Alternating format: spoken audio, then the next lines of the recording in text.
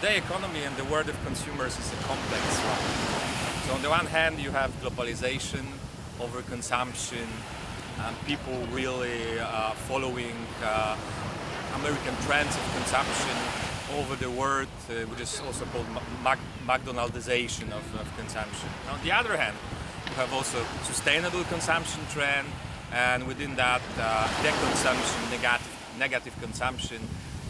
And if we take tourism as an example, there you have such trends like, for example, backpacking, which is tourism trying to avoid some brand hotels, trying to have as much as possible for free, and also like this, just these main services, not this for more that is usually provided by brand hotels.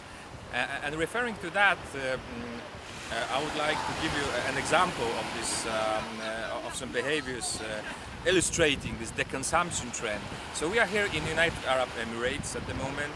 It's April, and I went with my family for a snorkeling trip from Sharjah near Dubai to the East Coast or Indian coast, Indian Ocean coast, if you prefer.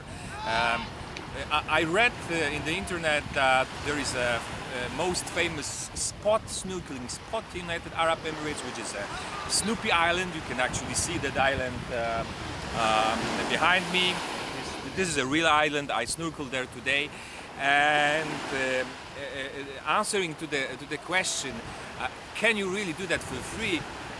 Is yes, because this beach here is actually a public beach, and in the internet you rather read that if you want to snorkel at Snoopy Island, you need to go from this Sandy Beach Hotel, which is quite expensive one. Just by entering this resort, you pay 75 dirham per head, which for a family is something around 60 American dollar, just to enter without even an umbrella.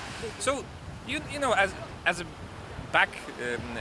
backpacker, you can just go along this road, along these rocks, to swim along these rocks, feeling safe, and then you still have around I don't know, 120 meters to swim to the Snoopy Island.